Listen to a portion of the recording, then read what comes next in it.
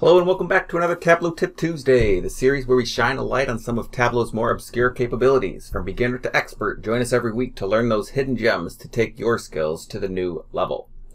Today we're going to be going over how to format our line and area charts to give them that little extra shine or pizzazz in ways that you might not have thought about on your own. So let's go ahead and get to work. So here we have a simple continuous day profit chart right here. I filtered it down to just a manageable amount of days so that it doesn't look all crazy. And essentially we have this calculation right here. Sum of profit is greater than 0. We want the top half of our chart to have one color and the bottom half to have another. Well, if I change this over to an area chart here, you can see that using this calculation on color probably is not going to give you the expected results right there.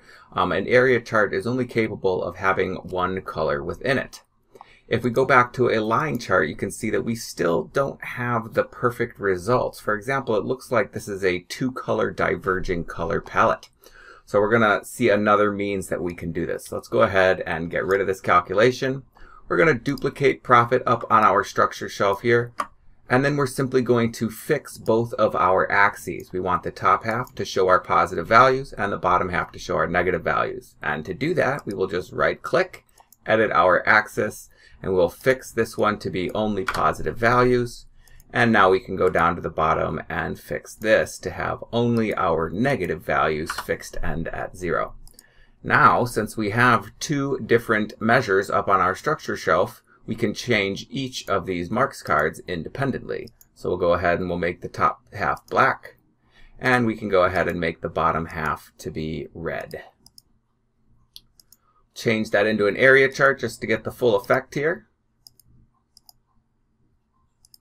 And there you go. We have two colors on one area chart.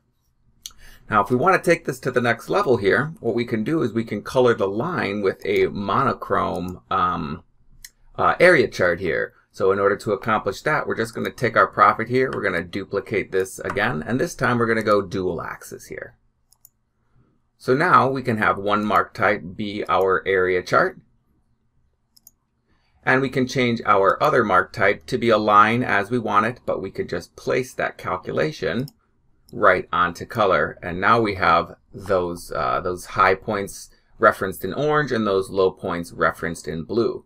If you wanted this to be a more continuous gradient, you can simply use the measure profit on our colored line right there. You can see we get a similar result, but it is just a little bit different, as we can see by our color legend in the top right. All right, that's all we have for you today. Come back next week for another tip.